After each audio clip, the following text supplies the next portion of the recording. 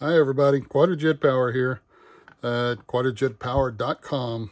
I'm going to show you how to change this plastic vacuum brake pull-off on this 68. This is a 68 Chevy. The plastic pull-off was used from 67 to 69. So it's pretty popular, almost all the makes and Quadrajet models during that time.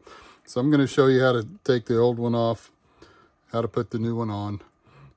This is our CPO 492 is the code number here. So this one has a clip style rod, so I'm going to pull the clip off. And we sell the clips. SKU numbers clip, as a matter of fact. So now we just slide the rod off of here. So easy sometimes. So you know it's not edited here, right? So, okay. So now we got the rod off. And now we got to get the old pull-off off of here. This one's all broken.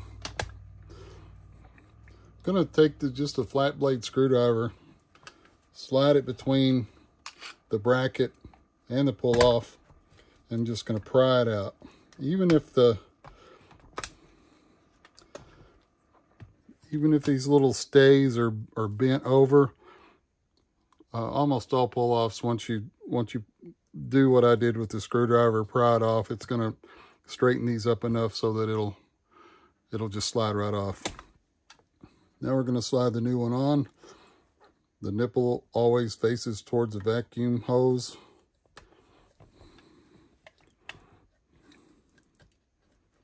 We'll just slide this one on, wiggle it back and forth a little bit till it gets all the way into place. So there it is. Put the vacuum hose back on it. I always replace the vacuum hose. I'm just using this for an example. We're going to slide the rod back in the hole. And then we put the clip back on. I use a pair of needle nose pliers and just slide it right on.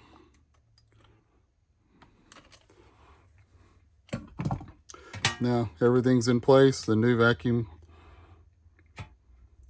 pull off is there.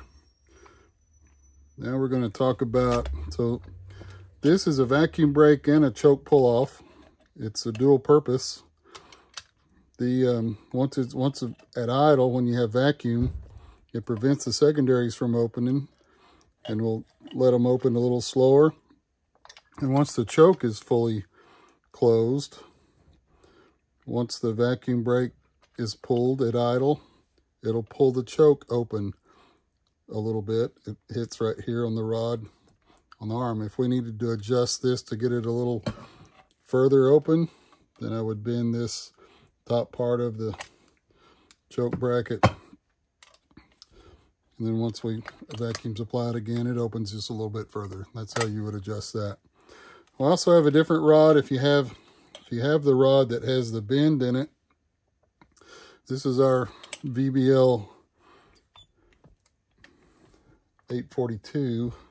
I'm going to pull this off again. We have to have the pull off to be able to get this rod on. But I'll show you both ways because these early carburetors come with both types. We're going to hook the rod underneath the secondary arm there. We're going to hook the pull-off over and pull it around. I'm going to make sure that it's behind the choke bracket, and then we're going to slide it into place just like we did before. So that is how you replace the vacuum brake pull-off. The rods are available. The one with the clip is the rod 122, VBL 894, VBL 84, sorry about that, is the rod that's got the bend in it. So we have both available, CPO 492, the clips. Get your parts at quadrajetpower.com. We have everything you need for Quadrajets. Thank you for watching.